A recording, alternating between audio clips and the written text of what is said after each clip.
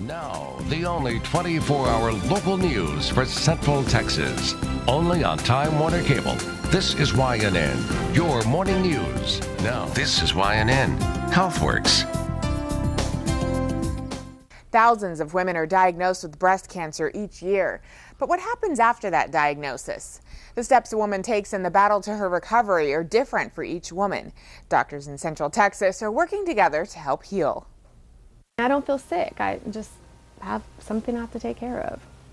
Kelly Raymond is a mother, an assistant principal, and recently diagnosed with breast cancer. We act as kind of a home base as the patient and help talk to them about all the different treatment options that are available to them and try and educate them on different avenues that they can take in their treatment. Getting scans, doctors to read the results, surgery, and recovery requires a lot of go-between from doctor to doctor.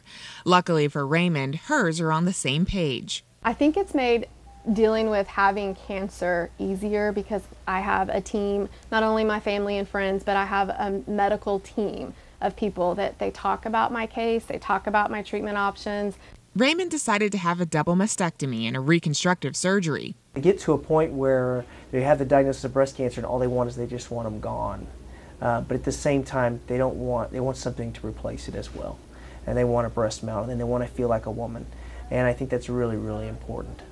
Raymond was able to have her mastectomy and a part of her reconstructive surgery at the same time. She's continuing to work with her team to find the best course of action to recover. Our goal is for the patient to look back in 5 years from now and say, I did the best thing for me and I'm glad I did what I did, and be cancer-free. Kelly Raymond, the patient in this story, was able to take a couple of weeks to decide a course of action to take. A new study found that women diagnosed with early-stage breast cancer can take a few weeks to prepare for surgery without raising the odds that the tumor will progress.